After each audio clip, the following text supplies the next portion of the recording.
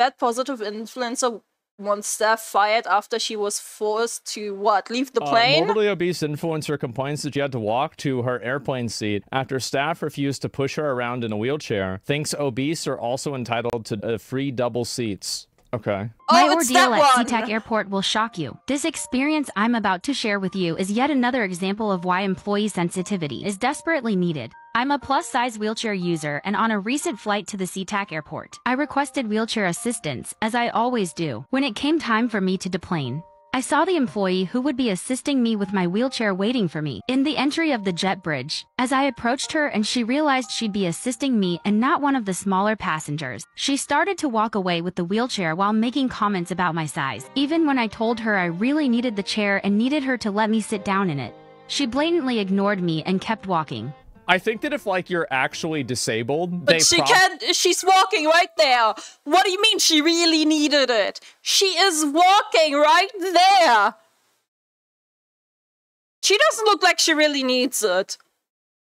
To me, she really doesn't look like she really needs it. The employee who would be assisting me with my wheelchair waiting for me in the entry of the jet bridge. No way. Ain't no way. As I always do. When it came time for me, like, I need to watch the entire thing again from the start. Oh my god, Firefox. Chair. Thanks. Jesus, does she have no shame? Honestly, man. Sorry, but I hate fat people. I mean, it's morbidly obese people that are the issue. She holding a whole gallon of water. Oh my. How is that even allowed on the plane? What the fuck? Also, thanks to the follow, Kaislana. What's up? Welcome in. Well, a fat by choice and wants others to adapt to them, not them changing. It's ridiculous. It's so unhealthy on top of that. And the issue I have with these people is these quote-unquote fat influencers, fat positive influencers. It's so unhealthy. It is so fucking unhealthy. This isn't about body positivity. Like, if you feel happy in your body, that's good on you, but it's still unfucking healthy. There are so many health risks with that, but they will not believe it. They will say that's fake news. Morbidly obese has to be a mental illness. It has to be an eating disorder. It has to be. You're allowed to bring bottles on planes, but they have to be empty at security check. You can fill it after security. Yeah, okay, that makes sense. That makes sense. How do you even get that fat? That's a good question. How do you get that fat and die fat at 30? That's most of them. Most of them die young. Most of them die young. There actually has been, like, I recently heard about this, right? Where those fat positive influencers on TikTok, they died. They died. They've been reported dying. It's crazy. The human body is durable, but there's only so much it can take. Yeah! There are legitimate issues that can cause you to make, can cause you to become obese, particularly some hormonal issues. Yes, definitely. There are reasons that you personally cannot help if there are, what is the word? Medical conditions? Yeah, there are medical conditions where you have no say in your weight in the end, but it's not that common with how many of those influencers are fat positive. Not this fat though, yeah. Nikado Avocado survived them all. Nikado Avocado, the mastermind, the jokester among jokesters, man. From vegan to meat lover. Oh, there are medical conditions that can make you obese even if you are healthy. Yeah. Yo, what's up, Joel? It's Fire. Welcome. What's up? The jungler. This shit is crazy. Let's watch this. Obese are also again, entitled right? to free double seats. Thanks for the follow. Okay. My ordeal at SeaTac Airport will shock you. This experience I'm about to share with you is yet another example of why employee sensitivity is desperately needed. I'm a plus-size wheelchair user, and on a recent I'm a plus-size wheelchair user. So, like, legit, there isn't anything else. At least she doesn't say anything else. She's just a plus-size wheelchair user. So the reason she's using the wheelchair is because she's fat. I've never seen that in Europe. I have never seen that shit in Europe. Not once have I seen this go down in Europe. Yo, Clayton, what's up? Welcome in. Not once have I seen something like this in Europe. And the free double seats as well, like, holy shit. Flight to the SeaTac airport. I requested wheelchair assistance, as I always do. Man. Also, thanks for the follow, what's up? When it came time for me to deplane, I saw the employee who would be assisting me with my wheelchair waiting for me. Like, you can see, she's walking just fine here. She's walking just fine here. Her issue was, as I mentioned, hormones. I've seen one land whale in Portugal. Sherlock! Thanks. Thanks, Sherlock. No! No, don't play the music.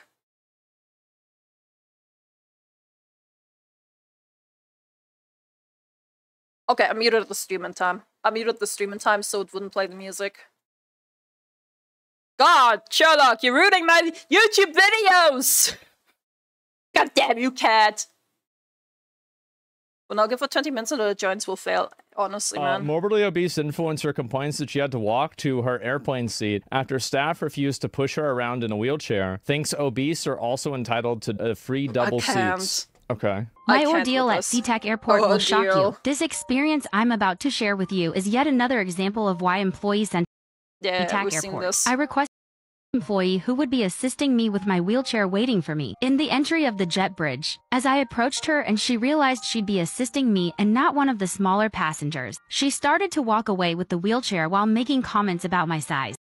Can you imagine being that assistant and seeing this person walk to you and you have to push this person around? Imagine, like, let's not even imagine sitting next to her. Imagine you need to push someone around that weight. I don't have the strength to push a person around that is that weight. I do not have the strength to push a person around. And I would say, I'm not very strong either. I'm like average. Maybe a little bit below average in strength. But, like, the average, like, flight attendant or flight assistant, man, like, none of them are gonna have the strength to push your ass around. What do you expect? Of course! She reminds me of Bowberry. Fuck's sake, not Bowberry. Ain't no way this person has the audacity to request a wheelchair. Oh my god. Oh my god. Even when I told her I really needed the chair and needed her to let me sit down in it, she blatantly ignored me and kept walking. I think that if, like, you're actually disabled, they probably should push you around. Like, if you're for example, disabled, if you can't yes. walk, like, you know, you've got one leg. But, this you know, a lot of people, walk. just because you're overweight, that doesn't really mean that you're disabled. It just means that you're fat. I was then forced to walk up one of the longest jet bridges I've encountered, and she didn't stop. By the time she let me reach the wheelchair and sit down, my lips were white. My oxygen levels had dropped, and I almost fainted. This was my first time flying without oxygen. This woman just... She needs...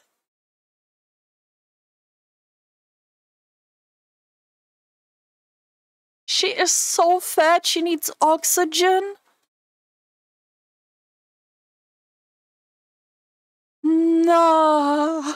You say that, but then me and the boys pull up with support belts and wrist support to drag her out. We all need oxygen, kids. Okay, but she needs an oxygen machine, is what she says. Brother, she needs an oxygen machine. Assumed I could walk and would rather me do that. Instead of her having to... Of course it's a common issue with obese people, but having an oxygen machine? Push someone my size up the jet bridge. Wait. Walk. Go back a bit. I almost fainted. This was my first time flying without oxygen. This woman just assumed I could walk and would rather me do that. You can't Instead of walk. her having to push someone my size up the jet bridge. Yeah, because no one can push your size. All the other attendants wheeled their passengers up the jet bridge, but my needs were disregarded. This is discrimination. Nobody should be treated this way. Share your story at Change. She's actually taking up 2 seats. Like, look at her. Like, she has actually such a sweet face. Like, she actually has such a sweet face, man. How do you become a person like this? How do you become a person like this, man? Disregarded. This is discrimination. Nobody should be treated this way. Share your story at change.org +size travel.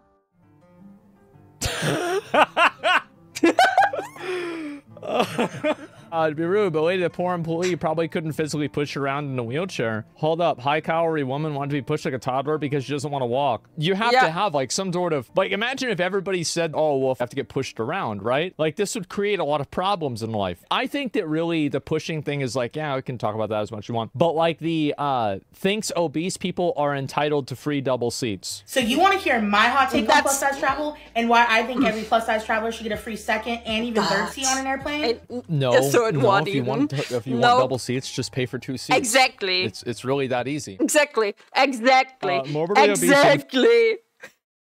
How do you think you're entitled to another seat just because you take up the space of 2 people? It's not the airplane company's fault. It's not the air company's fault, man. Oh my god, I can't with these people. Oh my god, it's so unhealthy. I fucked these for military service and I've walked everywhere at the airport. Oh my god. The audacity of these people, they actually think they're disabled. Mentally, maybe. Mentally, maybe. You eat for 2, you pay for 2. If the person is too thin, would he be allowed to use half the seat? Does he only need to pay for half the seat in that case? Can they put another thin person with him? That's the compromise. I eat the deep fried Mars bars and you eat the cost. What? Oh my god. Plus size influencer claims she was left wheezing after airport staff refused to help.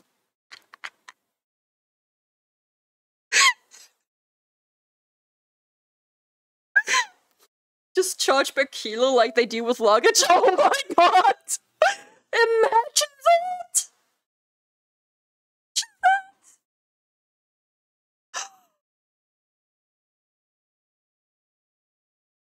Holy shit! Nah! They're mentally disabled because they understand something as a privilege. The bikini is as big as a bed sheet. Oh my god. That has been thought about several times now, no joke. Really? Wow. Maybe they should. Maybe they should. I mean, after all, to be honest, if we think about this logically, right? There only is a maximum of kilogram, like a maximum of weight that a plane can transport. Right?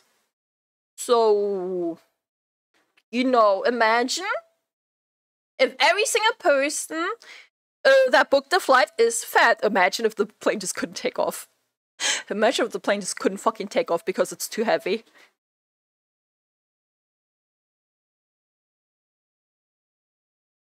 Oh my god. Nah. I don't want to live in a world like that. But whatever, that was away for a few minutes and now we are roasting fat people. Yeah, apparently. I'm gonna get cancelled for this on Twitter probably too, man. I'm gonna be called fat phobic now. My brother in Christ.